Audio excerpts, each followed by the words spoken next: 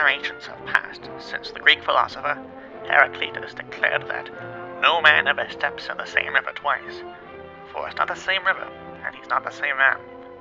Even today, Heraclitus' wisdom rings true within the hearts of countless freedom-loving Americans, despite the efforts of a resolute, age-old enemy. I speak, of course, of climate change. It is the subject of this complex relationship that we devote this special to today, in order to investigate how this determined foe has perverted the will of our former allies, coasts and rivers, against our freedom-loving cause.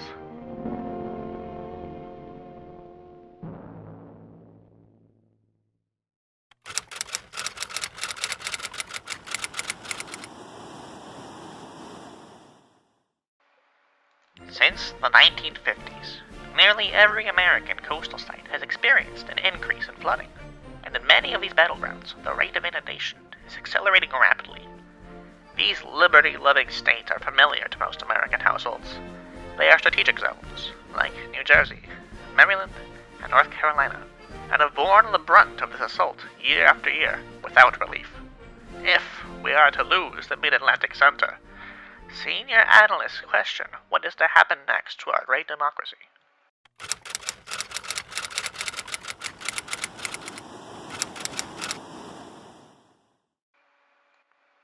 It is perhaps unsurprising to discover that the enemy, coastal flooding, has involved itself in operations of civilian and ecological sabotage, contradicting the stipulations set out by the Geneva Convention. Chief among these violations is the regular advance against innocent civilians, most of whom were blissfully unaware of the dangers posed by coastal flooding before this conflict.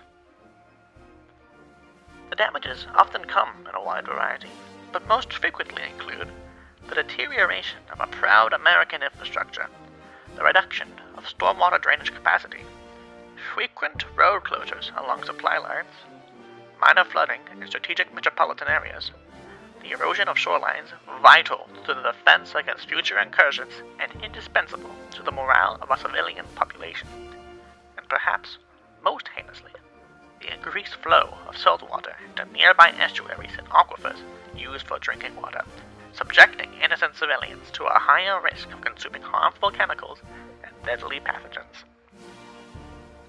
These operations also pose a significant threat to the local economies and livelihoods. For instance, take a look at Little Jimmy. If the enemy is to continue advancing forward without intervention into Jimmy's hometown, more than 8.6 million of Jimmy's little friends are susceptible to relocation as a result of coastal flooding. Couple this with a projected cost of $1 trillion in damages, the future looks very grim for Jimmy.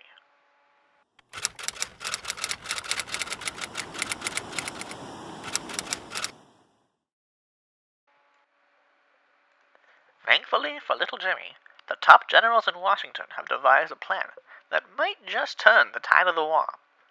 Foremost among these bulwarks is the development of seawalls, large cliff-like structures intended to stall the enemy advance to a halt. Already, 14% of America's free-willed coasts are lovingly embraced by these strong structures, having completely thwarted any and all hydrologic incursions in their respective sectors. However, certain coastal sympathizers within the states have raised objections to the erection of these seawalls, claiming that they deflect wave energy toward neighboring properties, resulting in harsher repercussions, as well as deteriorate ecological diversity, depriving local flora and fauna stable homes. In response, an alternative to the mighty seawall has been proposed, one which addresses all these concerns: the living shoreline, a seawall composed of organic material designed to intercept the waves more naturally without endangering local wildlife. It seems, however, that the incessant forces of coastal flooding have already developed techniques to counter even our most steadfast defenses. Our foreign intelligence has gathered that mass campaigns are being undertaken by the enemy in an effort to undermine our defenses, eroding the ground beneath our sea walls. Truly, it will be a dark day for democracy if we are not able to counter these maneuvers.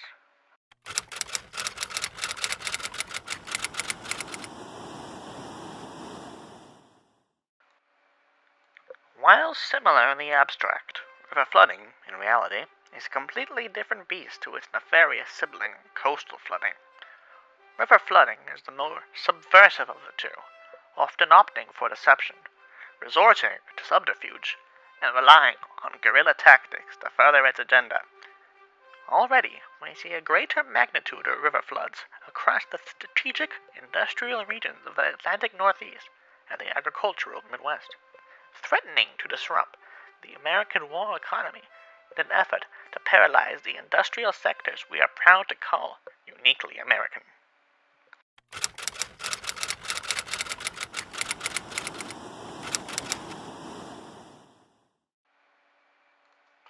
In futile attempts to further tighten its grasp on the American economy, river flooding has historically engaged in war crimes widely condemned by the international community. These actions are often justified as the means to an end, completely fair as long as it cripples the heart of global freedom. Despite being widely condemned at large abroad, river flooding continues to engage in these desperate acts of self-preservation, striking at the very foundations of American communities we hold dear. Among these tenets of American democracy, them includes the homes of peaceful civilians, the roads used to ferry lollipops to inner-city orphanages, bridges in service for the indomitable American Navy, infrastructure constructed by the pioneering industrialists that defined America, crops grown to feed the enterprising people of this great nation, and of increasingly vital importance, the well-being of our loyal compatriots. With the possibility of interminable flooding becoming an ever-growing concern among the top military leaders of our steadfast nation, river flooding poses itself as a true danger to national security, threatening to debilitate the nutrient balance of the very soil we consider equitable to freedom itself. In addition, larger, more frequent river floods have the prospect of disrupting ecosystems ingrained with the concept of freedom and justice for all, impairing the water's quality and every melting pot by inundating water treatment plants with sediment and contaminants, and in turn promoting the growth of harmful microbes to whom the concept of inalienable rights is simply a myth.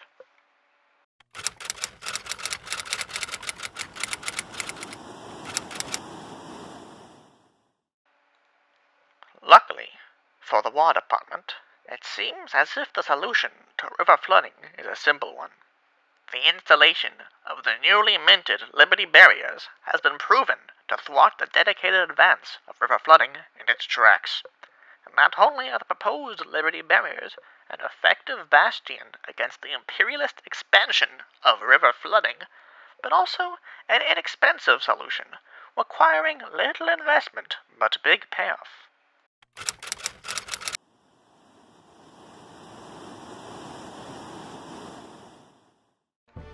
To many, the future course of action is simple.